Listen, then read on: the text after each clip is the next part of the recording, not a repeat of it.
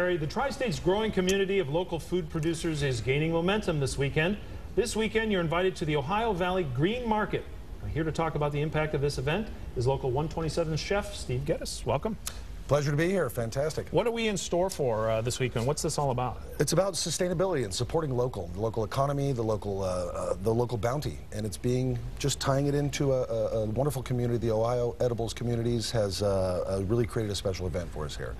And I understand, I was just reading actually that there are tons of farmers markets around the country and that number is growing, and so what you're all about is growing and people are interested in locally sourced foods. Well, in general, the closer your food is sourced to you, the more sustainable it becomes from a variety of standpoints, and most importantly it tastes better and it supports your local farmers, your local economy, and it keeps the dollars home and it keeps the flavors tastier and closer to your palate. And environmentally better because we're not running trucks all over the interstate to get it here. You know, we're not bringing the tomatoes in from Argentina.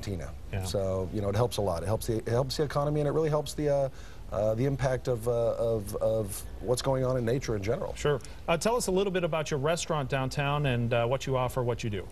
Well, the restaurant is Local 127, and we're one of the sponsors for the Greenmarket event here.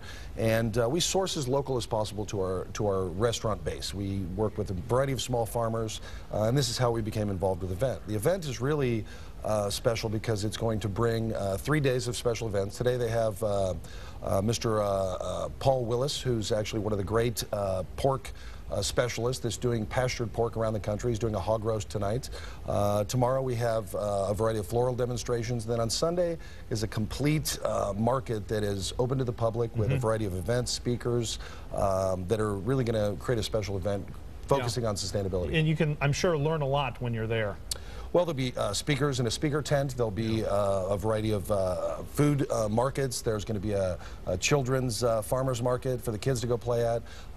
It even deals with vehicles. You know, Ford is going to be launching some of their electric modern vehicles there as well. So it really is kind of more than just food. It's understanding our local economy in general. Okay, just let's wrap it up and tell me where it is again, location-wise, and when it's going to be running. Well, tonight is well, the big event is Sunday. The real big event is Sunday, and it's Glenwood Gardens. It's the fantastic 3,000-acre Glenwood Gardens that are just incredible. It's sprawled out throughout there, and they'll have all the events there. Fantastic. Thank you very much. Pleasure. Looking forward to it. All right, great.